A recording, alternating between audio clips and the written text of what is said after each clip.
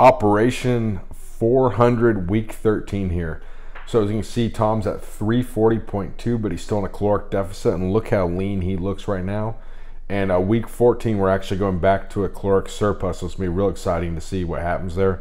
Regardless, Tom's obviously getting much stronger. So today I'm just going to cover mainly what he did the whole week, and I hope I can do it in the amount of time we have for the video.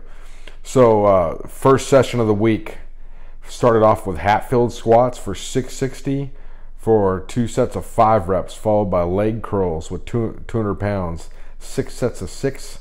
That was seated. Then the glute ham raise, 3 sets of 6, followed by wide stance leg presses with 5-second negative. He went 800 for 12, 10, 8. That's 3 sets. Then finished off with some side planks. That was the first session. Second session in the afternoon of day 1 was he did a sled drag for 30 meters. He's in Australia, you gotta use meters. So 960 pounds, but we still use pounds. So 960 pounds he did for 4 sets, short rest for only 120 seconds between them.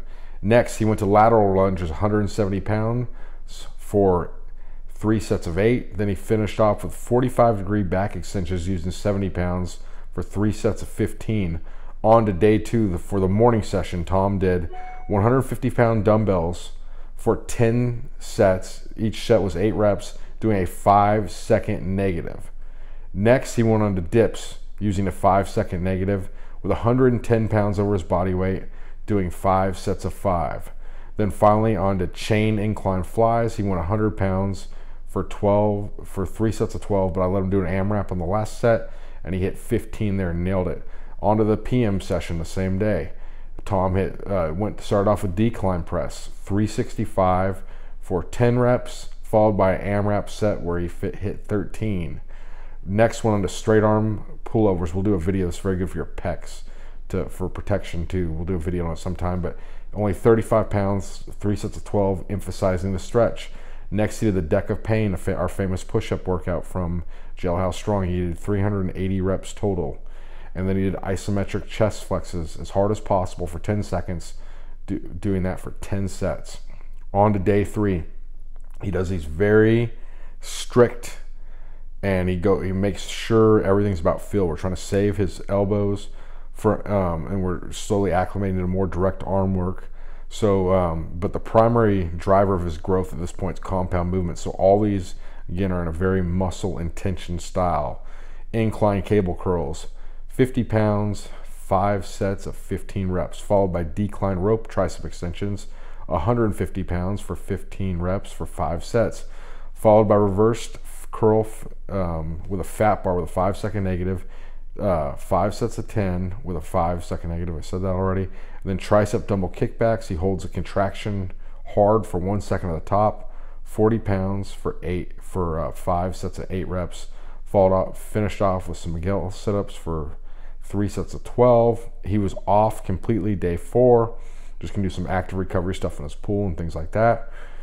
Day 5, he went 660 for 3 reps in the deadlift for 1 set, followed by farmer's walk wearing straps. The point is for growth, not for grip. Growth, not grip.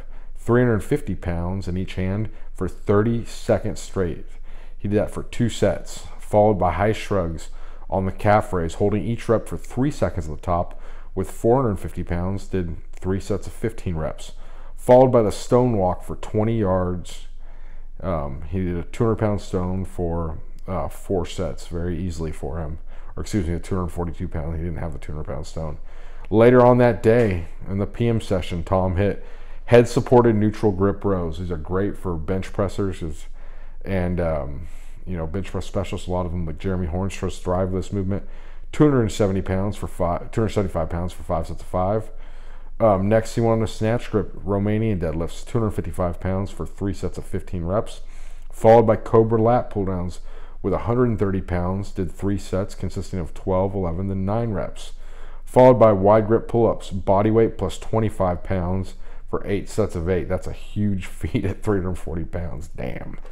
Then he finished off with landmines. It's a great anti-rotational exercise. 3 sets of 6 reps for 45 pounds.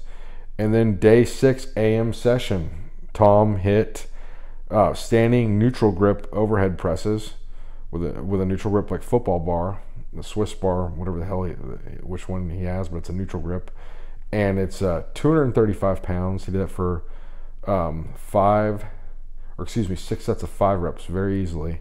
Went on to incline chest supported dumbbell rows, 90 pounds for 10 reps for 6 sets. Again, that's very light for him, but you know, the frequent stimulation of the upper back, it does dividends.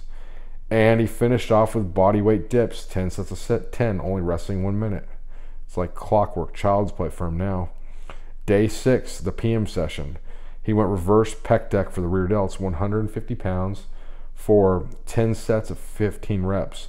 Then he did Sir Charles lateral raises, 12, 10, 9, 8 reps. Just did it with 5 pounds, get him used to the movement. We're starting to load them now. Band pull aparts, 10 sets of 10, resting 30 seconds. I love those for that scheme. And then finished off the day, 130 pound lat pull downs with a cable in each hand, so it's 130 each hand.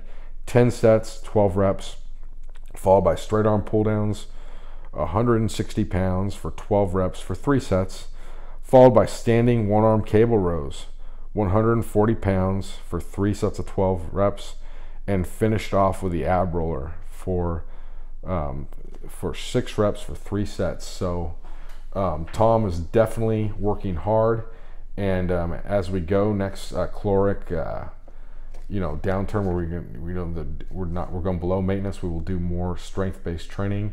So because it's a great way to, periodizing frequency is also a great way to to make gains. So great work, Tom, and look forward to the caloric surplus.